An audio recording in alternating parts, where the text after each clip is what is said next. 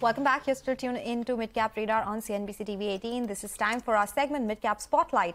Vivek will focus on Elecon Engineering, surging after reporting a strong set of Q1 numbers. Vivek, take us through the analysis. Well, Elecon Engineering, the stock in focus. The company declared its Q1 FY24 results, and it's a strong operational performance for the company.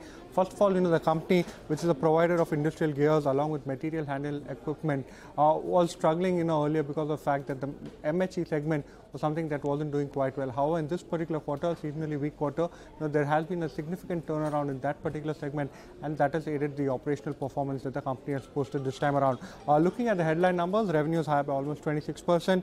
EBITDA higher by 54% on a year-on-year basis, margins expanding over 400 basis points, and profits higher by almost 72%, coming in close to the 73 crore mark. Now, talking about the MHE segment itself, what's actually happened is that the EBIT margins over there has come in at 23% versus 11% on a year-on-year basis, indicating a 1100 points, 1100 margin basis points higher uptick. And this has been aided. What the company is saying is that better product mix and higher contribution from the aftermarket segment. Talking about the order inflow, quite steady. Q1 FY24, 497 crores of order inflow, higher by 22% on a year-on-year basis. The orders in hand or the order book is at over 790 crore, and the company at this point of time has said that it has the confidence to go ahead and maintain its FY24 guidance of 2,000 crore top line and an EBITDA margin of 22%.